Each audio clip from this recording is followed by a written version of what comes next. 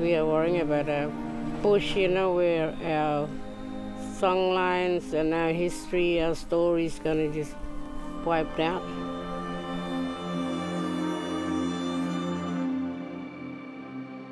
Climate change is making us all hotter and angry and frustrated. So, it's frustrating for everyone involved.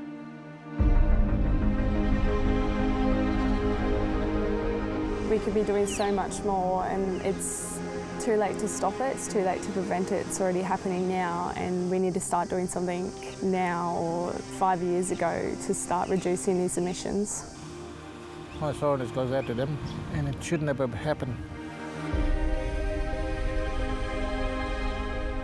Between the territory and the people down south, they need to sit down as a group and really look at it and talk about it. Is there any way we can assist them? There's a lot that we can offer them. We need to think a bit more laterally, and I've seen this happening in other parts of the world as well, where Indigenous people are taking the lead and not waiting for governments and others, but we do need to work, I think, a lot more quickly in a partnership way.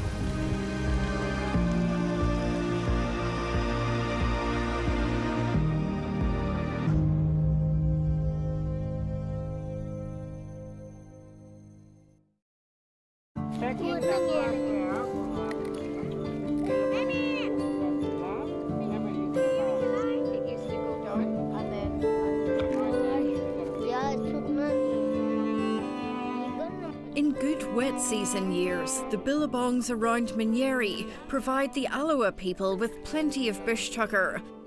They collect water lily stalks. It's like our celery. And seeds. It's our flour. We'll grind it and make damper with it. Many families live on welfare and depend on bush food in the off-payment weeks. Because we can come back all the time to our land where there is free homeland and free food, which it doesn't cost $1.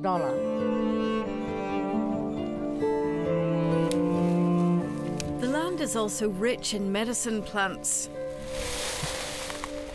They strip the plants and boil them up to make soap. But 2019 was the Northern Territory's second hottest, driest year on record.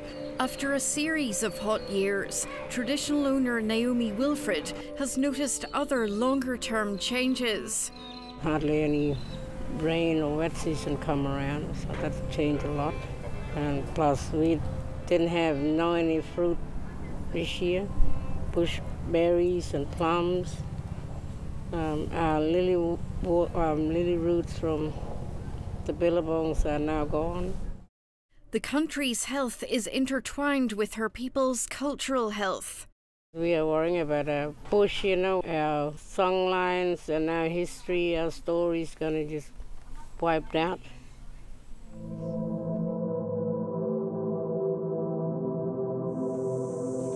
This the canoe, looking for the turtle and jiggle, and this dolphin too. At the coast, Indigenous communities are worried about the impact of rising sea temperatures on marine ecosystems. On Groot Island in the Gulf of Carpentaria, the Anandiliakwa people's ancient rock art records their dependence on the ocean.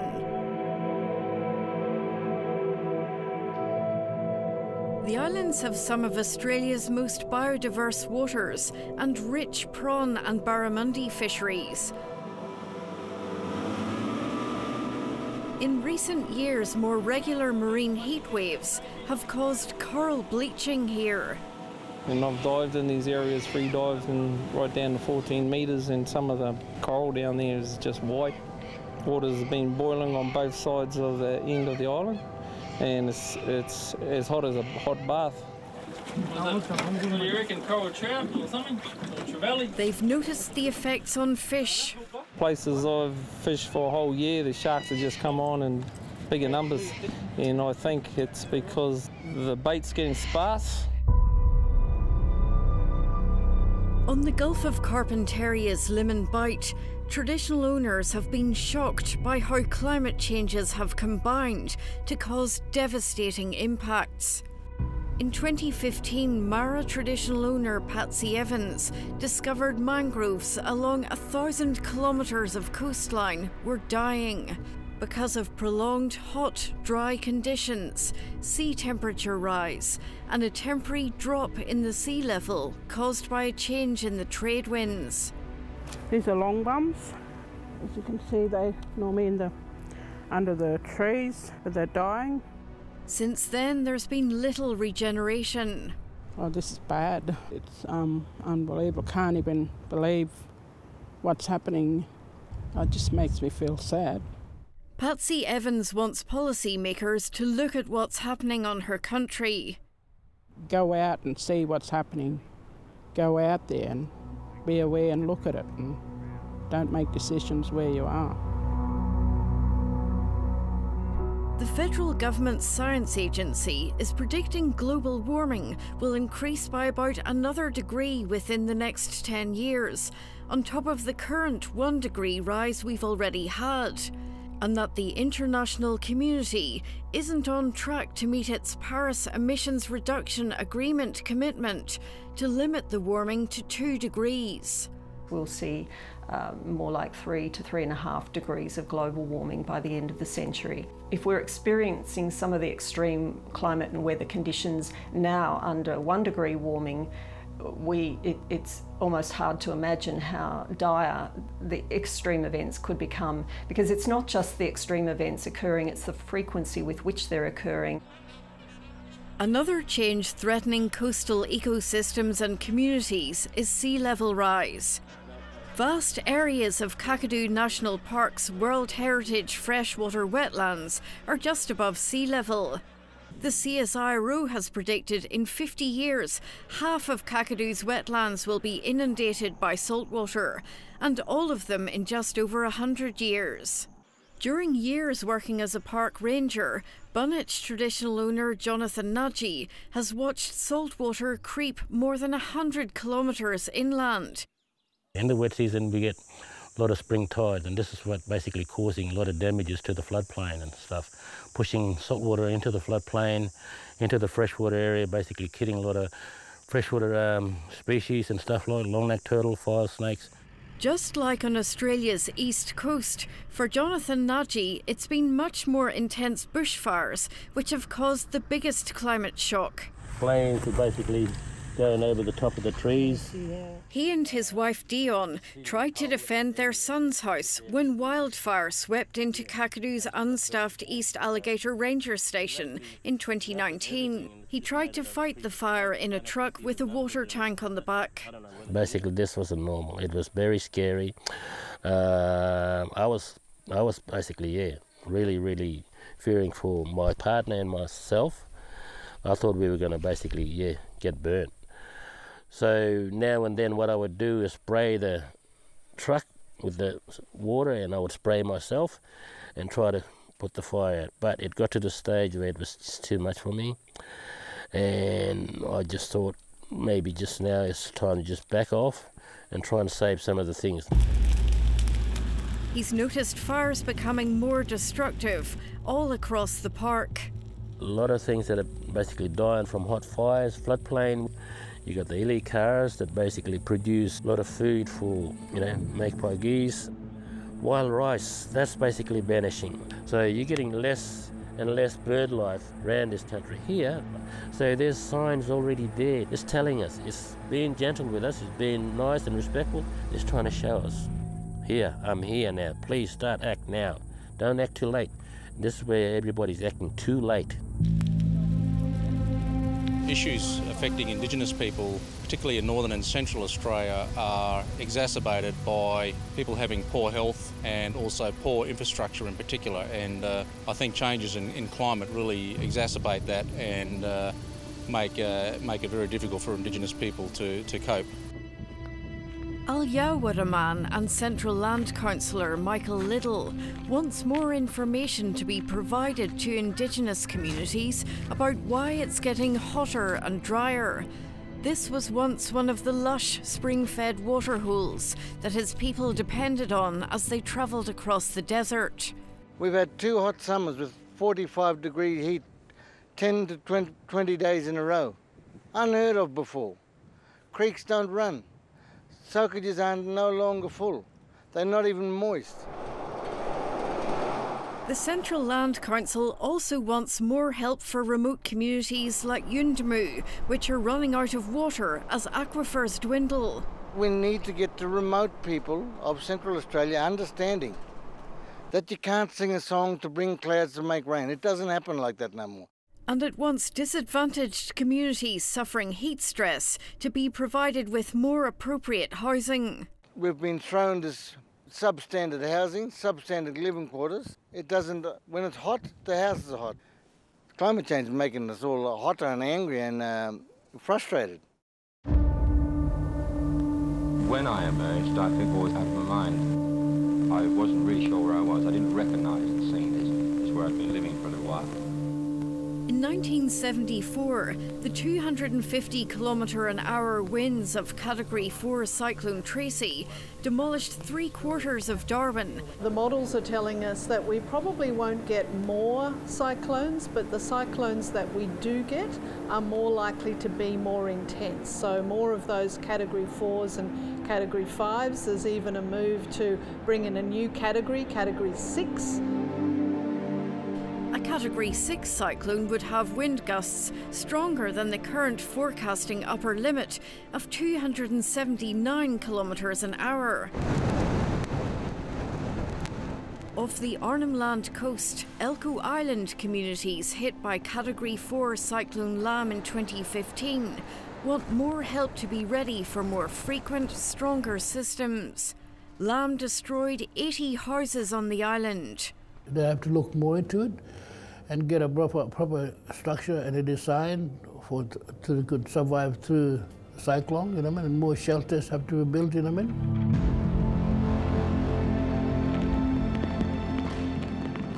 Many remote communities are in the same situation. So in 2019, fearing Cyclone Trevor would hit Gulf of Carpentaria communities as a Category 4, the Northern Territory and federal governments carried out a mass evacuation. The temporary move to safety was welcomed by remote residents. But they worry about how much and how long governments will be willing to pay to defend and rebuild their communities as the demands on its disaster budget grow. It really worries me. I mean, it's something that you can't force people to leave. You know, I mean, we need to have that funding or that resources in place for the next greater one that comes in, or whether it's sea level rise, whether it's cyclone coming in. That's something that it's have to be implemented by the people in power to say that we have this budget. When you look at the response to the bushfires, the amount of money the federal government's had to put into those in the billions and how that's going to impact the economy, I think that that's very much a concern.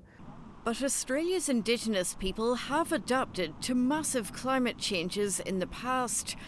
Former Larrakia Nation Ranger Donna Jackson is proud of her coastal ancestors' history of being flexible and able to move as the sea rose after the last ice age. Knowing that Darwin Harbour was a freshwater valley 6,000 years ago, obviously our mob just slowly retreated. And if we were able to get down there on that seafloor and have a look, there'd be shell middens and things that showed that change, that gradual change. But I guess what's worrying for us now is that the change isn't being so gradual. It seems to be speeding up again. It's an adaptability she thinks policymakers are going to have to reconsider quickly, and that governments should start planning to help assist people to move away from areas at high risk from intensifying cyclones, floods and bushfires. Yeah, look, it's a sensitive issue because people have lost everything and they want to have that feeling that we can do this, we can build again. But I'd say think twice. Sorry that you lost your things and maybe your pets and your livestock, but try not to maybe put yourself in that same place again if it's possible. You know, and some people can't sell. They're locked into that piece of land. So, I mean, that's where we need a bit more flexibility with the authorities and the councils to go, okay, maybe this valley or this place is a bit safer. Let's just leave that place alone and see what happens.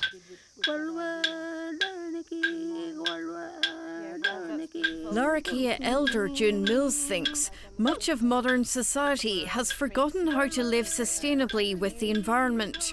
She often paints the dreaming in which the Larrakia people came out of the land.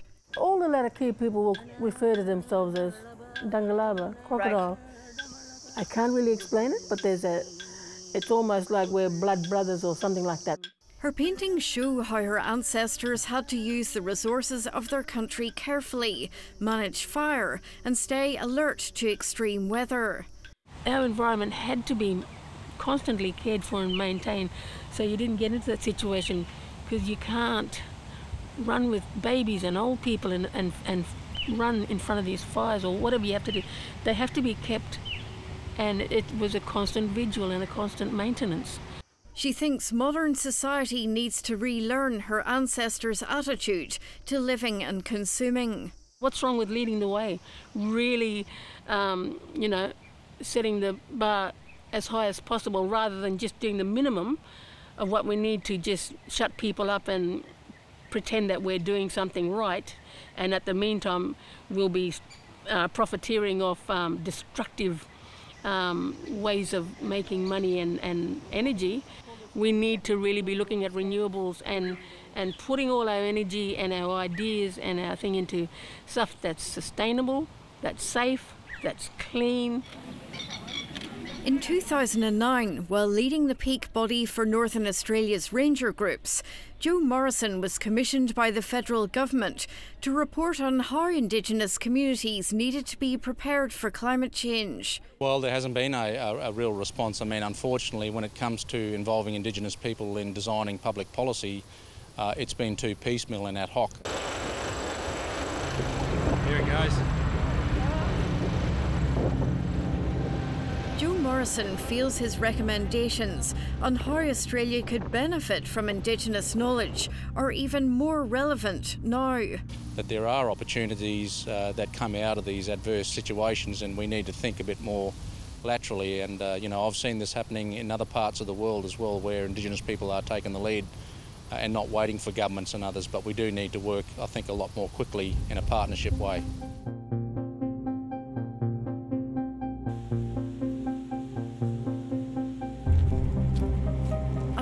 Point northeast of Darwin, the Larrakia Rangers are working on a partnership with the CSIRO to help measure how fast global greenhouse gas emissions are rising. And we're making some really good connections worldwide with some of the other CSIRO partners.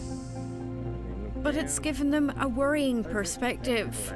We could be doing so much more, and it's too late to stop it, it's too late to prevent it. It's already happening now, and we need to start doing something now or 5 years ago to start reducing these emissions. In central Arnhem Land, every year the Mimal Rangers carry out controlled burns in the cool early dry season. These fires remove the undergrowth without destroying everything in their path. And by the hot, late dry season, when wildfires threaten remote communities and biodiversity, they've created a patchwork of fire breaks in the landscape. When the fire season comes, we normally go out to all the outstation. We put a fire break around the all outstations and the airport as well. We put a fire break around that. We'll do our burning so that all the animals have their habitat not burned by late wildfires. Jeremy Russell-Smith helped the Rangers to prove that as well as reducing wildfires, they're preventing millions of tonnes of greenhouse gases being released by these big blazes. And we put up a proposition that if we could reduce the incidence of late dry season wildfires through large parts of Arnhem Land by reintroducing and supporting Indigenous traditional practices, particularly focused on early dry season, low intensity, small patchy burns, we would be able to reduce emissions on an industrial scale. 29 Indigenous ranger groups across Northern Australia are now being paid by the federal government and private companies to prevent 1.2 million tonnes of emissions each year, the equivalent of taking 400,000 cars off the road. I'm so proud to be working on my homeland, really. It's bring me a lot of pride. In 2019, the Rangers' resources were stretched to breaking point.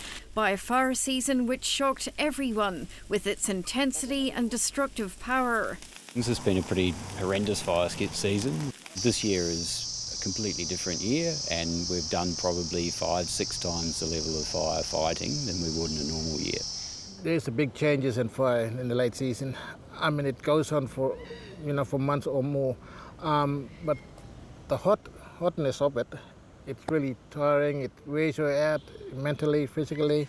They worry they won't have enough resources as climate change makes bushfires more severe. We're clear that what used to be sort of 1 in 10 year challenging events are more likely to be 2 or 3 times in a 10-year period. And really the back-to-back years of that is what's pretty tough. And we're not funded and we're not equipped to deal with that kind of firefighting in the same way that people interstate aren't equipped to deal with the level of fires and challenges that are happening at the moment. But they're keen to share their knowledge with East Coast communities interstate who've suffered devastating losses in fires which forced major evacuations, destroyed thousands of homes and killed dozens of people. My sorrows goes out to them, to those people out there, and it shouldn't have happened. The damage it has done is enormous. I feel sorry for the people, I feel sorry for the animal and the land itself. I guess between the territory and the people down south, they need to sit down and, as a group and really look at it and talk about it. Is there any way we can assist them? There's a lot that we can offer them. Sure, one of the principles is fuel reduction, burning, but how does fuel reduction burning in a savanna landscape relate to a big forest situation in Southeast Australia? I mean, there's a whole lot of sort of fundamental pragmatic and ecological questions which need to be addressed. It's not, there's not a blanket lesson that can be applied from the north. But I do take a lot of encouragement from the fact that agencies and Indigenous communities are very keen to work together. The Rangers are worried their work reducing emissions is being offset by Australia's continued expansion of fossil fuel projects. At a certain limit, but when you go too far, you feel the changes, within the climate itself. And they have deeper cultural concerns. We believe there's a spiritual thing out there, and it's really powerful, and it's way dangerous. That's why a lot of us now these days we're saying no to mining and that. And when you start mucking around with the land, there's consequences you're gonna suffer,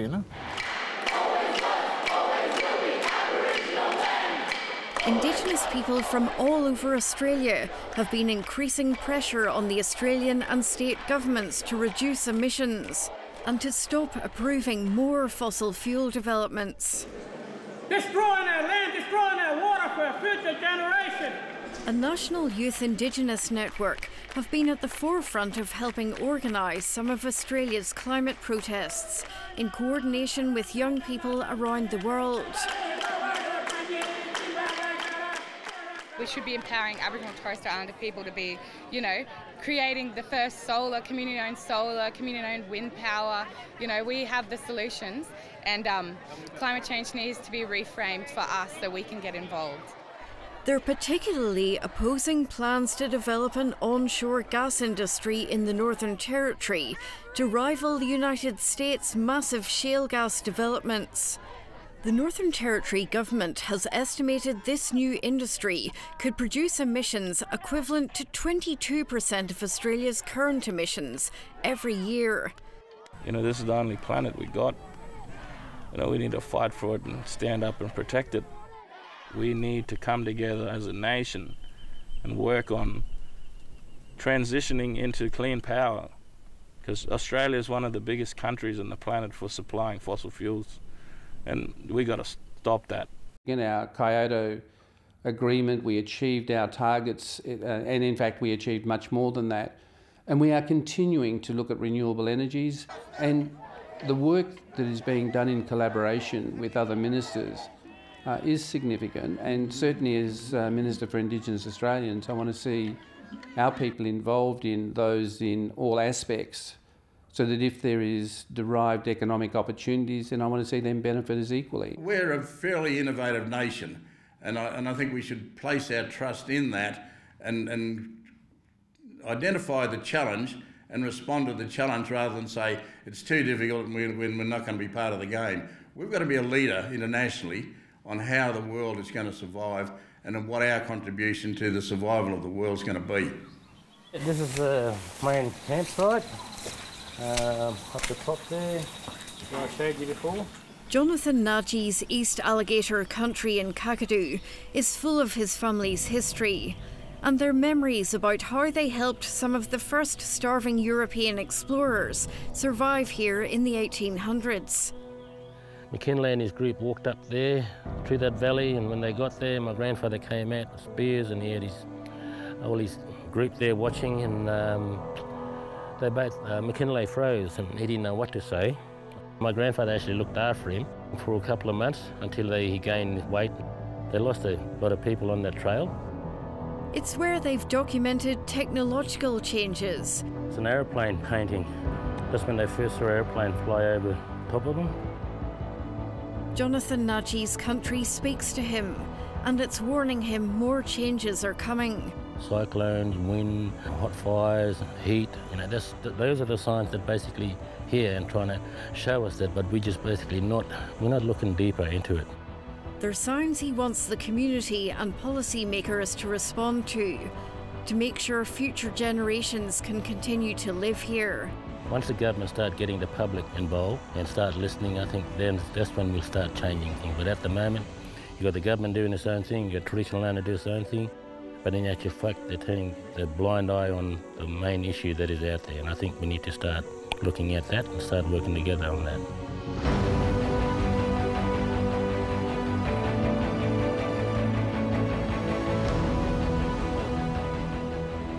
It's a partnership governments are starting to show an interest in, but the clock is ticking as we head down an increasingly catastrophic path.